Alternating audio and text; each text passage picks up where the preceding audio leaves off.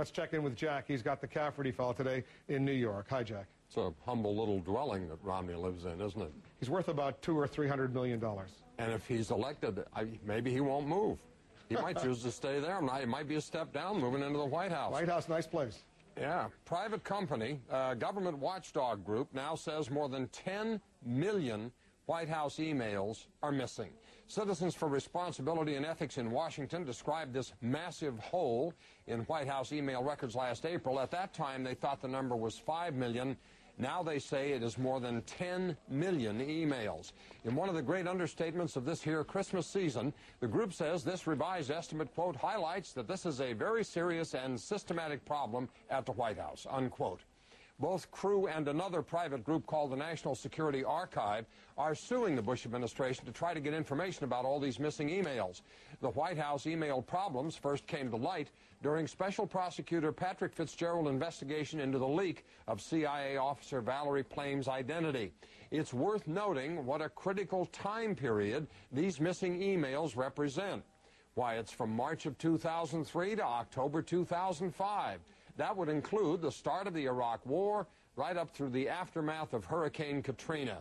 As the director of one of these groups put it, it doesn't get more historically valuable than that.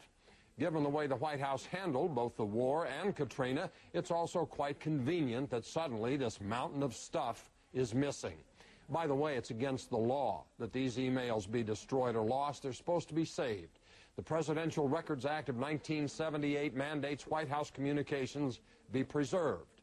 Another law broken, another example of nobody doing a damn thing about it. Here's the question. What should be done about what may be more than 10 million missing White House emails? Email us. We promise not to lose them. Cafferty File, CNN.com, or go to CNN.com/Cafferty File. Wolf? 10 million. 10 million. That's a lot.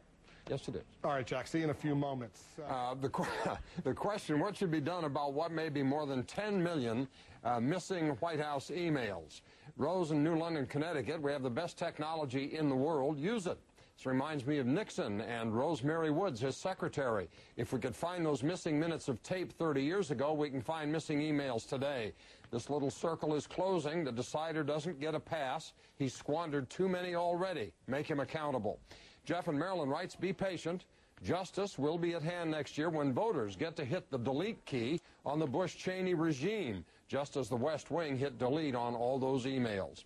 Mark writes, come on, Cafferty, you're really taking valuable airtime to discuss another oops, look what the Bushies did again in the White House.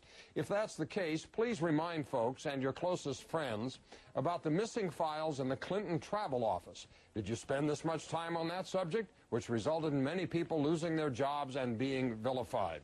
Herb in Georgia, we have 10 million missing emails from the White House. Who runs the White House? The American people voted him in twice? How dumb are we? Does the idiot Congress know how to spell the word impeachment? Martin writes, I believe they were locked up with Hillary's millions of documents that nobody can see until after the election.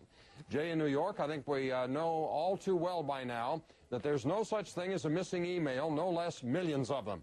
Everything put online is out there in cyberspace. I say send some 15-year-old hacker in there, and I bet you he'll find them pronto.